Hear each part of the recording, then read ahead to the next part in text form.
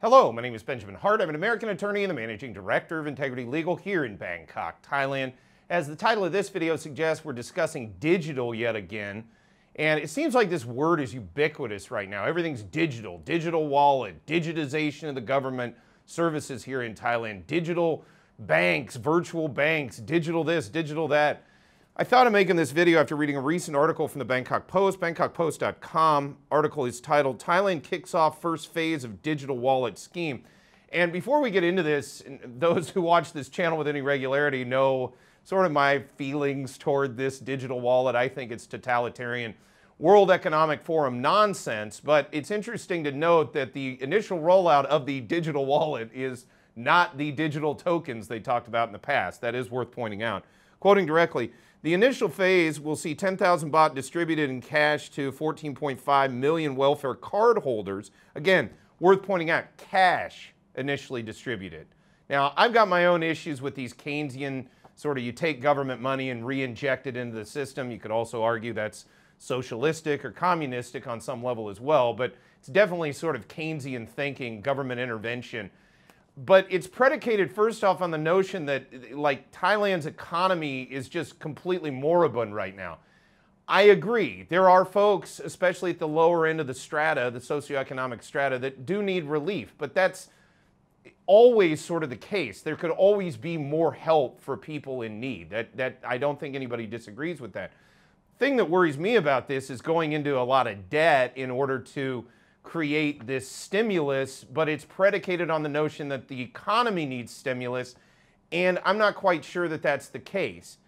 Quoting further, but it is notable that they're doing this initially in cash, and you know, I had a tremendous amount of issues with the plan for these digital wallet tokens. I started calling them digital wallet tilapia because of the, you know, in reference to the tilapia fish that are causing all kinds of problems in the ecosystem. It's my personal opinion that pursuant to Gresham's law, if these digital wallet tilapia, these digital wallet tokens were released in the greater economy, it would have the effect of pushing out the good money because bad money pushes out good per Gresham's law.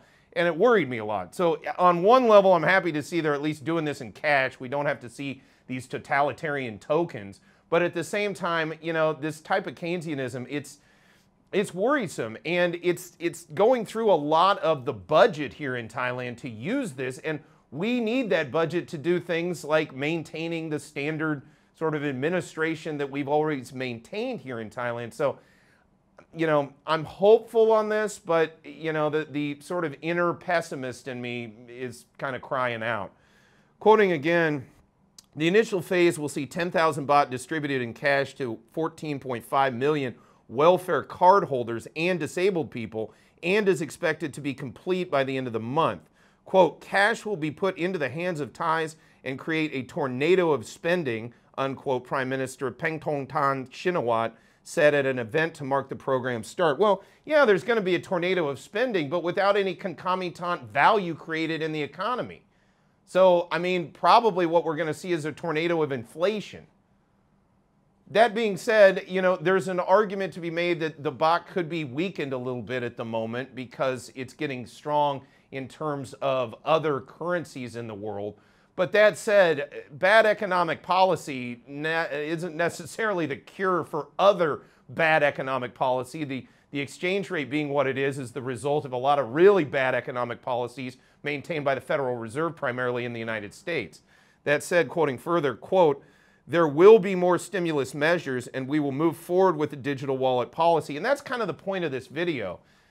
Why is it so imperative that this be digital? And I'll get to that further. Quoting further, it said Ms. Paetongtarn, daughter of former Premier Thaksin Shinawatra, quoting further, the scheme has been criticized by economists, including two former Bank of Thailand BOT governors, as fiscally irresponsible. Yeah, because it kind of is. Quoting further, the government rejects that, but has struggled to find sources of funding. Well, you're struggling to find sources of funding because the money isn't there. And again, the way they talk about this in here is, you know, at first, if you go ahead and read that article, and I urge you to do so, they'll start talking about, well, it's 450 billion baht. No, they started out talking about way more than even that. And then initially it was supposed to come from debt. Nobody wanted to do that because it's a bad idea. Now they're distributing this out. Quite honestly, I hope this is it, frankly. You know, people that really need it got money. We don't see the digital wallet being brought online, so we don't see these digital totalitarian tokens. And as they mention in that article, those tokens had an expiration date. They had certain strings attached to them regarding what you could and could not buy. Again, I urge folks who are watching this video, go check out that article in detail. But, you know, it really was an Orwellian kind of dream. And frankly, I wonder if it's not another one of these World Economic Forum pipe dreams that for whatever reason, a lot of folks around the world seem to go to this and then come back with these weird notions of digital money and you'll own nothing and be happy, or whatever it is that the World Economic Forum thinks is peace and prosperity. But long story short, the thing that constantly worries me on it, again, I want to quote that again, there will be more stimulus measures and we will move forward with the digital wallet policy. Why? Who's calling for that? You know, and by the way, and people seem to forget this, I've continuously seen it in the press, well, this was a flagship of this party. And, you know, they don't have a massive mandate here. So great, it's a flagship of theirs, but, you know, I think it's clear from the setup of Parliament that that's not the priority here in Thailand. And again, while there are people that do need relief, and I feel for those folks, I truly do, digitization of this economy and thereby creating a situation where we have total surveillance over the entire economy is going to create a situation that is inherently negative overall, not just from the freedom and liberty standpoint, but at the same time, if we learned anything from the Soviet Union, it's the fact that these type of measures bring nothing but problems.